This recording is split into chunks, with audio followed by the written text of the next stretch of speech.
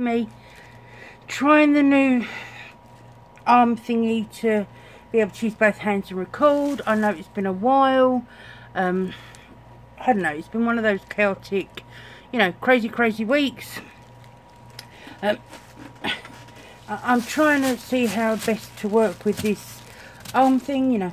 Anyway, I received this week Heather's prize. Oh my goodness, what yummy goodness. It was such a happy day to get it. Yeah, it's been a horrible week. This week's lots of birthdays back home this week, and my brother, my nephew turned 6. My brother had his 7th wedding anniversary, his 41st birthday, and I miss him. I miss my brother. Once upon a time we were really close. Anyway, this is not about my family, this is about Heather.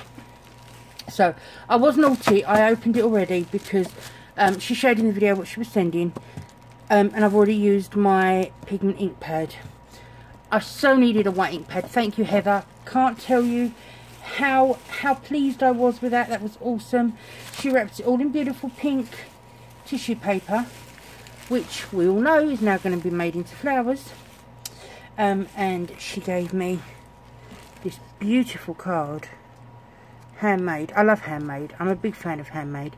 Congratulations on winning my challenge and loved your entry, and great appreciate love support of my channel, Heather C Crafts. Isn't it beautiful? I love what she's done here. That's really different. I liked it. It was beautiful. And the prize. Oh my goodness. So many goodies. Seriously, so many goodies.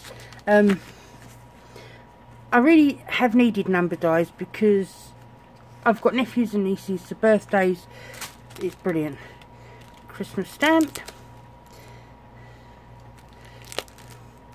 I'm obsessed with dies. You have no idea how obsessed I am with dies. I want to do a video after and show you how obsessed I am with dies. These are really cute. I love small dies because I hate wasting paper. So I use as much as I possibly can. Love this. Perfect. And this is just beautiful. It really is just absolutely beautiful. My in-laws are very religious people, and I have lots of friends that are very religious.